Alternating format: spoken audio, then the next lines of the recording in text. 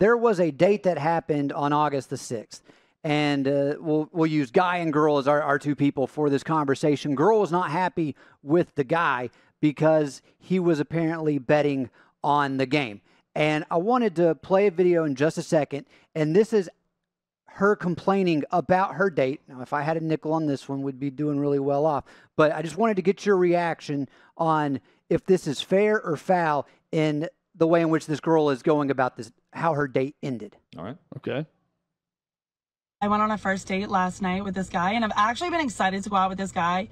I think he's so good looking, and there was like good conversation. He's actually really smart, and he's going to like school and stuff. I don't know. He seemed hardworking from like what I could tell, and I don't know. He was giving me a couple green lights. I was like, I'm into it. I'm kind of into you. Like, let's see how it is in person. So we go out for dinner and drinks, and he was doing all the right things, opening every single door for me, like picked me up, telling me the time, telling me the place that we're going out to eat. I'm like, okay, I like this guy. Like, I like this. And then we get out to dinner, and he literally is betting on DraftKings, babe, while we're eating dinner. Like, is like sitting there looking at his bets that he made from the freaking game. No. Why we're doing that? I don't know. Maybe I could justify it if like you just like quickly look like, did I win? Did I lose? Whatever. No, he's like sitting there watching it the whole time. Then like texting his friend about like how he's like, he won this one and how his friend like bet this. And am I like invisible? Am I not here right now? Like, are we just like at a sporting event? Because I'm confused. He then like just randomly, like we're like eating and I'm literally in the middle of talking, and he goes, yes! What? He's like, oh, my bet went through.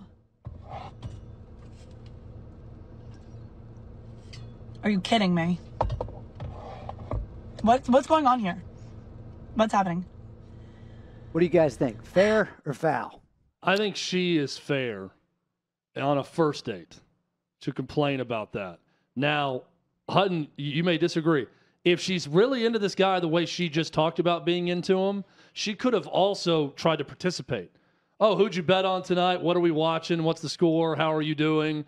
And then involved herself in the betting and maybe made it more fun for both of them.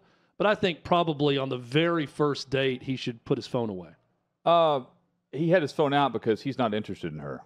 I don't blame him based on the vocal fry and the fact she never shuts up. So... And the tan line. Yeah, it was very annoying. Totally fair by this guy. Fortunately for us, DraftKings actually found this guy. He goes to school and like maybe works hard. I think she said at one point. Yeah. DraftKings found this guy, and he actually had a response back to her. Okay, so I guess it's time I tell my side of the story. I'm the guy that went out on a date and was gambling on it, quote unquote. But let me clarify, I was not gambling during it. I had already placed these bets prior and was just hoping to see them go through the goalpost, right? So I had a couple parlays and a straight bet. The last thing I needed was Mookie Betts over 1.5 bases, which is a lot. Come on, Mookie Betts, baby.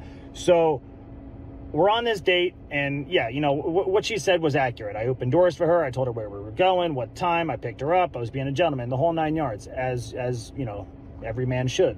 So I'm doing my thing, and Mookie Betts is 0 for 3. And I'm, you know, his last at bat happens, and I'm like, I notice it. I notice his last at bat's up, so I'm watching. Out of the corner of my eye, she's talking to me while I'm kind of like looking over, and it's all white noise. It is straight up white noise. I can't focus on what she's saying. I'm locked into this at bat. So what does he do? He hits a home run. Oh my God. I lose. I'm like, yeah, of course I am. I just made hundreds of dollars on this dude, several $100s. So I'm like, this is amazing. Paid for the date. And quite honestly, when she walked out of that house, she was sunburned to a crisp. It wasn't even about paying for that date anymore. It was winning her some of this because she needed that. Showed some aloe into the camera. Yeah. I retract my previous statement after hearing from this guy. And I had not seen that clip. The guy won me over. Way more likable with his explanation than hers. If he's into her, he would be talking to her. The explanation for sports fans makes so much sense that you've got the end of this parlay that all it is one at-bat from Mookie Betts needing 2 bases. Now, could he have told her what he was doing and then she gets involved in it? I don't know that she seemed interested enough. He can't get a word in. To want to do that. Yeah, so probably not. And good burn on the sunburn also. Good burn by him on that one. I like this guy. Yeah, I just thought it was interesting because I saw this story and then that was well done, Davey. I'm glad you brought that to our attention. Well, I mean, we were reading about the Dodgers-Padres series, and I was thinking, well, I mean, maybe it wasn't the exact game they're accusing the Dodgers of grip stealing, but I mean, if this happened the night before that game, and Mookie hit a grand slam in the other one as well, so good for this guy. He was able to pay for the date. I think you guys were at the game. I once pushed a date back 3 hours because the Titans-Miami game kept going into weather delay after weather delay. And fortunately, we were live on air that day. Yeah, fortunately, I was able to give the excuses like, hey, I'm technically working, even though I really wasn't. But it's watching sports is working in my line of work is how I view it. It is. Davey, well done. Thank you. That was good. That guy won me over. It's not normal that the guy on the date wins me over and not the girl, but it was the guy who won me over today.